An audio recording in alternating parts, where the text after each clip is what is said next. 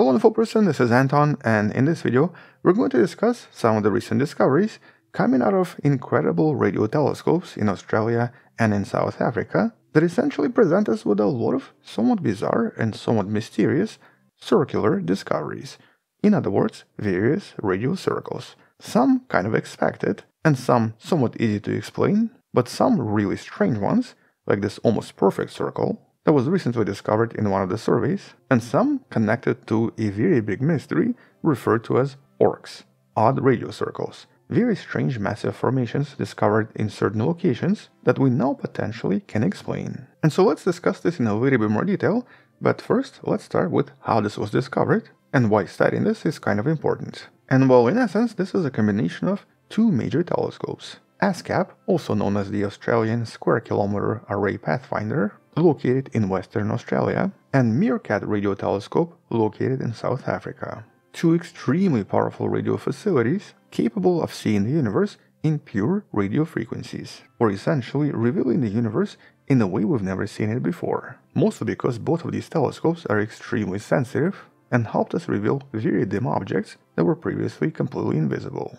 Although here I guess it's also important to understand exactly what we're talking about when we talk about radio frequencies and radio universe. There's a link in the description that helps you visualize all of this, but this is a website known as Glimoscope. And well, in essence, if you have any optical telescope, by looking at the night skies you're going to see something like this. But as you might be aware, we have several telescopes, including space telescopes, that focus on very different frequencies. For example, for an X-ray telescope, the view would change completely. And for a gamma ray telescope, everything looks entirely different as well. Not so long ago, we've actually discussed one of the biggest gamma ray maps ever created that was only released a few months back. I think there's a video in the description discussing this more. Then we have the infrared. This is the domain of telescopes like WISE or the now famous James Webb Space Telescope. But the universe transforms dramatically once you start approaching much longer wavelengths such as microwave or radio light. And well, when it comes to radio frequencies, things become extremely different. Because in many cases, a lot of radio sources contain very unique physical properties and physical features that cannot be seen in any other light.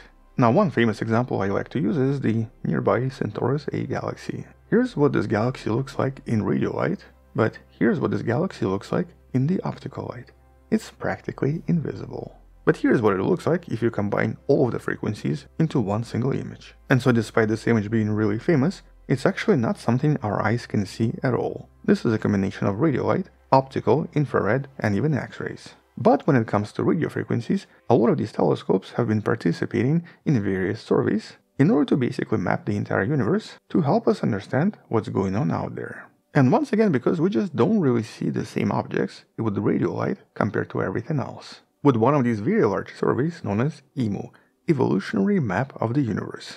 A really large program whose main purpose is to map the entire southern sky in order to create the biggest possible radio map we've ever seen of the entire southern hemisphere. And so many of these new discoveries actually come from this survey, with many of them from different locations and at different distances. And so in one of the recent articles you can find in the description, scientists discuss some of these unusual circular formations because they seem to be ubiquitous, they seem to be pretty much everywhere, but they all come in different sizes and obviously at different distances. And here's one such study discussing a never-before-seen ring-like object from right here in the Milky Way, currently referred to as Kuklos. You can actually see this object right here on the left, and though at first it wasn't clear what this was, it turned out to be a star that one day will go supernova. And so this somewhat strange radio ring that does resemble a lot of other radio circles actually seems to be right here in the Milky Way galaxy, because it also seems to contain a lot of different features we usually detect around Wolf-Rayet stars, some of the most massive and some of the brightest stars in the entire universe that are extremely close to going supernova,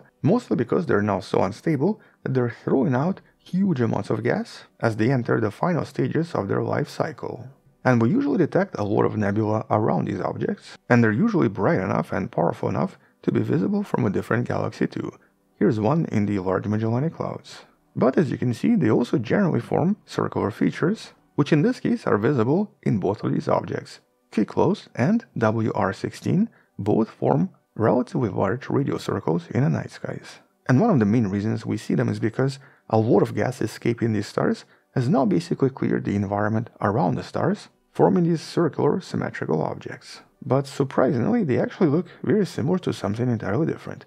In this case, supernova. Because a lot of supernova are also kind of circular and will very often possess very similar shapes. And so in some cases, these radio circles can also be formed by various star remnants, but in many cases, they will usually contain some kind of a deformation. And in this case, it's because sometimes there's just a bunch of gas around these stars, and so when the supernova happens and the gas from the star starts to explode away from the center, one of its sides can occasionally slam into interstellar gas, producing additional radio emissions. And so quite a lot of them basically look kind of like this. But in some rare cases, if there's no interstellar gas around the supernova, we can actually end up with some super bizarre objects. And that's basically what you see right here. This is an object now referred to as teleios, which is Greek for perfect. An almost perfectly circular shape that, though very surprising at first, did turn out to be a supernova remnant once again, but was strangely enough invisible in other wavelengths. In other words, we now know it's a remnant, but it was originally discovered by looking at radio light. But in some other cases, a supernova can also happen in an extremely turbulent region, and at the same time can also be extremely large, probably because the explosion was very powerful, which is where we get this object. Now, because this was discovered by ASCAP, it once again has a somewhat strange Australian name, but here it's now referred to as diprotodon, or I guess diprotodon supernova. This is the largest supernova remnant ever seen, and in this case, if we could see this object, as in we could see it with our own eyes, it would be 6 times larger than the Moon, but once again only visible in radio light. You can learn more about this object in one of the studies in the description, but in essence, this recent study confirms the distance and confirms that this object is way larger than we ever thought. It's approximately 500 light years across, so definitely something that goes beyond our expectations, with some of the other circular objects visible in the Milky Way being various types of nebula. For example, VDB-80 is essentially what's known as a reflection nebula. It actually looks like this in the optical light, but because certain types of gas, such as ionized hydrogen, tends to produce certain radio emissions, some of the light from various stars can also push the hydrogen, forming a kind of a circular shape, which is what happens here with this object now referred to as Legotis, once again named after an Australian animal. But in most cases, these circles in the Milky Way are not actually that difficult to explain. Yet we do sometimes find circles that appear to be much farther away, and thus seem to be the result of different galaxies. And while one type of new galaxies discovered by ASCAP and Meerkat are known as radio ring galaxies, a bizarre type of galaxies that seem to contain a hole in the middle, but only when seen in radio light. If you look at these objects in optical light, they normally appear as normal disk galaxies, and don't actually appear to have anything different. And so what exactly happened here? Well, right now the only explanation we have is that once upon a time, there must have been some kind of a superactive period with maybe a lot of supernova exploding around the same time that created so much force that a lot of gas from this galaxy was basically pushed to the outskirts, forming a ring with an empty circle in the middle. Or at least that's one of the explanations we have for now. This is a new discovery, so there is still a lot of uncertainty. And then we come to the most mysterious circle of them all, ORC. This is the odd radio circle. You can actually learn more about these in some of the videos in the description, but this is basically a type of an object only discovered 5 years ago, and that even now doesn't actually have a very good explanation. Because in many cases, these radio circles only sometimes have something in the middle, usually some kind of a galaxy, but sometimes have nothing in the middle. But more importantly, in most cases, these are the largest circles out there, hundreds of thousands if not millions of light years across. And though the explanation for some of them involves some kind of a major emission from some kind of a galaxy out there, this doesn't obviously apply to all of them, because there is not always a galaxy in the middle. But one of the main reasons they're so difficult to explain is really because they seem to be only visible in radio light. A lot of other objects like the supernova remnants or the nebula, they are visible in additional frequencies. Here though, there seems to be nothing else. No optical emissions, no X-rays, no infrared, nothing. And so even if this is some kind of a galactic explosion, it's difficult to explain that we're seeing nothing else. As a matter of fact, a few months back, there was another one discovered that you can see right here. And once again, super difficult to explain. But using simulations and various theoretical models, scientists believe that there might be one way to explain all of them, assuming we can prove there is some kind of a radio galaxy nearby. And here we're talking about a galaxy like this.